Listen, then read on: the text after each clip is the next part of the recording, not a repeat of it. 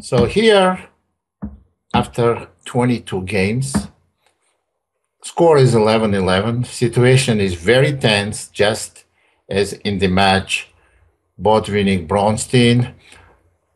In the lecture that we presented to you, score is 11-11, and Karpov needs to win the match to get his title back that he lost in 1985, and this was 1987. And Kasparov needs to draw the match 12-12 in order to retain the world champion. So Grunfeld defense, c4, c5,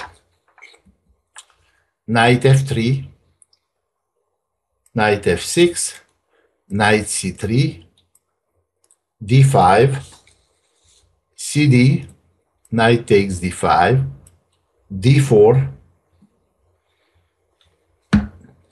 knight takes c3, b takes c, g6.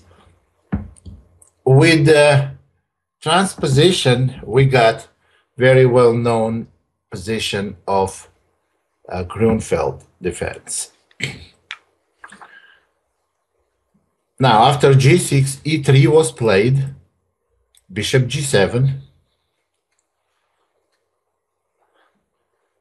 Now, this is, as I mentioned already, Grunfeld defense. The bishop d3, castle, castle, queen c7, rook b1. Those are all opening moves so far. b6, queen e2, rook d8. Now, normal move is a4 in this position. Try to play a5. Black would go probably knight c6. Karpov played bishop e4. Now, we're not going to just analyze this game. We're going to look at it from the point of, was there a conspiracy or not? So the accent I'm making on what was so suspicious in the moves that were played in this game. Bishop e4, so far I have absolutely no suspicion of any kind. Bishop a6,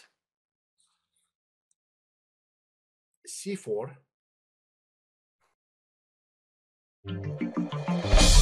We hope you enjoyed this video demo from Chess.com. Subscribe today to finish this video and get unlimited access to our full video library. Your membership also includes access to Chess Mentor, the most advanced interactive training tool available anywhere. You'll also get full access to the Opening Explorer, Tactics Trainer, and much, much more. So sign up today and get serious about improving your game.